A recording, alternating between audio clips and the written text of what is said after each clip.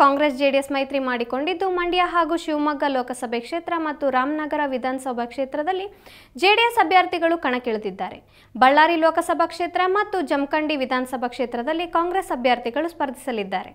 ಈ ಮೈತ್ರಿಗೆ ಸ್ಥಳೀಯ ಕಾರ್ಯಕರ್ತರಿಂದ ವಿರೋಧವಿದ್ದರೂ ಅದನ್ನು ಲೆಕ್ಕಿಸದೆ ನಾಯಕರು ಕೈಜೋಡಿಸಿದ್ದು, ಅದರಲ್ಲೂ ಮಂಡ್ಯ ಲೋಕಸಭಾ ಕ್ಷೇತ್ರ ಹಾಗೂ ರಾಮನಗರ ವಿಧಾನಸಭಾ ಕ್ಷೇತ್ರದಲ್ಲಿ ಉಭಯ ಪಕ್ಷಗಳ ಕಾರ್ಯಕರ್ತರು ಸಮ್ಮತವಿರಲಿಲ್ಲ. ಹಾಗಾಗಿ ಒಲ್ಲದ ಮನಸ್ಸಿನಿಂದಲೇ ಚುನಾವಣಾ ಪ್ರಚಾರ ಕಾರ್ಯದಲ್ಲಿ ಭಾಗಿಯಾಗಿದ್ದಾರೆ. ದೋಸ್ತಿ ಸರ್ಕಾರಕ್ಕೆ ಈ ಉಪಚುನಾವಣೆ ಪ್ರತಿಷ್ಠೆ ಪ್ರಶ್ನೆಯಾಗಿದ್ದು, ಒಂದೊಮ್ಮೆ ಚುನಾವಣೆಯಲ್ಲಿ ಜಯ ಸಾಧಿಸಿದರೆ ಮುಂಬರುವ ಲೋಕಸಭಾ ಚುನಾವಣೆಯಲ್ಲಿ ಮೈತ್ರಿ ಮುಂದುವರಿಯುವ ಸಾಧ್ಯತೆ ಇದೆ. ನಿರೀಕ್ಷಿತ ಫಲಿತಾಂಶ ಬಾರದಿದ್ದಲ್ಲಿ ಆತ್ಮಾವಲೋಕನ ಮಾಡಿಕೊಂಡು ಏಕಾಂಗಿಯಾಗಿ ಸ್ಪರ್ಧಿಸುವ ನಿರ್ಧಾರ ಕೈಗೊಳ್ಳಬಹುದು. ಇದು ಸರ್ಕಾರದ ಅಸ್ತಿತ್ವದ ಮೇಲೂ ಪರಿಣಾಮ ಬೀರುವ ಸಾಧ್ಯತೆ ಇದೆ. ಇನ್ನು ಬಿಜೆಪಿಗೂ ಲೋಕಸಭಾ ಚುನಾವಣೆ ಹೊಸ್ತಿಲಿನಲ್ಲಿ ನಡೆಯುತ್ತಿರುವ ಈ ಉಪಚುನಾವಣೆ ಮಹತ್ವವಾದದ್ದು.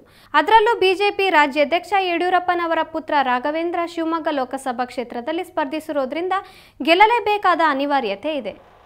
ಈ ವಿಡಿಯೋ ನಿಮಗೆ ಇಷ್ಟವಾದಲ್ಲಿ ಲೈಕ್ ಮಾಡಿ, ಶೇರ್ ಮಾಡಿ, ಸಬ್ಸ್ಕ್ರೈಬ್ ಮಾಡಿ.